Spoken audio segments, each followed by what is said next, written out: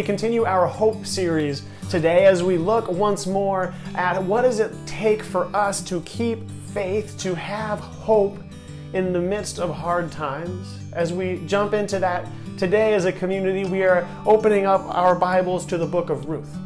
The book of Ruth is one of these great examples in the Bible of a story of God's faithfulness in a time of hardship. As you just saw, the family at the center of this story, Naomi and her husband and her two sons and daughters, the family at the center of this story is facing an immense hardship. Naomi loses her husband, her two sons, and you see this bitterness welling up in her. You see this hardship, this challenge that threatens to overcome her. When they go back to Israel, at this point it's just Naomi and Ruth. Ruth has had this moment of immense loyalty to her mother-in-law. They go back to Israel, where Naomi is from, where she grew up and her sons grew up, and they get back to their town, and the women of the town gather around her and they say, can this be Naomi? And she says, don't call me Naomi. My name is Bitter. She changes her name because she's so overcome by the grief that she has experienced. The Bible doesn't shy away from this. The Bible doesn't hide the hardness of life.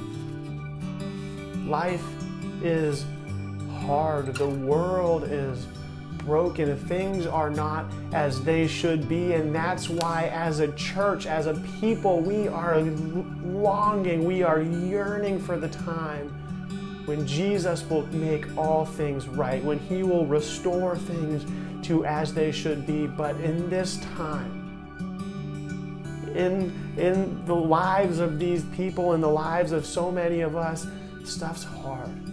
The Bible doesn't shy away from that. Naomi is just raw emotion. She says, don't even call me Naomi. My name is Bitter. There's a temptation that we have sometimes in points of hardship, whether it's our own or someone else's. We feel like we have to find the silver lining, and so we'll say to people, we'll say, don't worry, God is doing this for a reason. But when we say that, I think we get God a little wrong.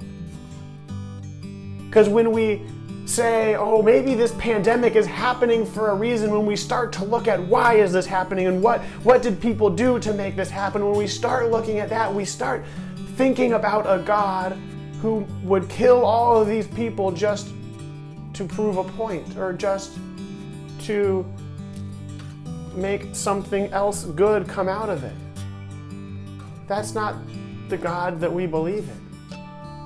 Instead, the picture that we see again and again in Scripture, and the picture that we see in the book of Ruth, is that we have a God who, even in the midst of the most brokenness, even in the midst of the most challenge and hardship that happens in the world, because the world is broken, even in the midst of that hardship, we have a God who works to redeem.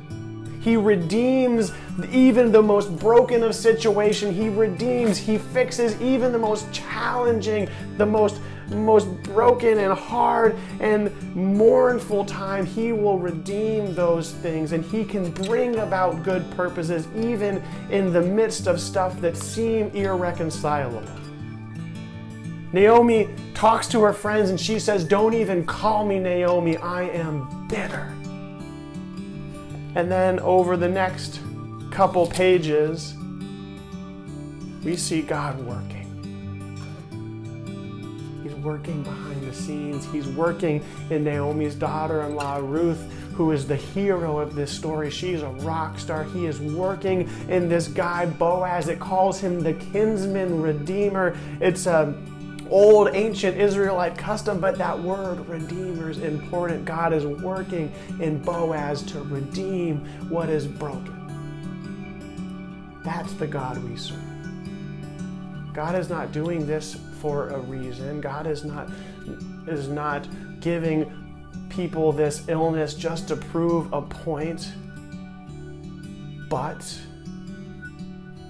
in the midst of this hard time, in the midst of Naomi's hard time, God is working through his people. He is working through our community. He is working through the people in your lives. He is working through your family to redeem what is broken, to fix what seems unfixable, to bring hope in the midst of hardship. And that's what God does here too.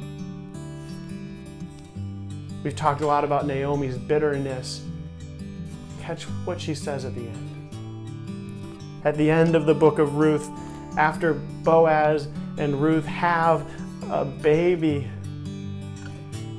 the women again gather around Naomi. Remember that image before? The women gathered around her when she got back, and she says, "Don't even call me Naomi." Now they gather around her again, and they say to her, "Praise be to the Lord, who on this day, who has not left you without a guardian redeemer. May he become famous throughout Israel." They gather around her again and they praise God for what he has done.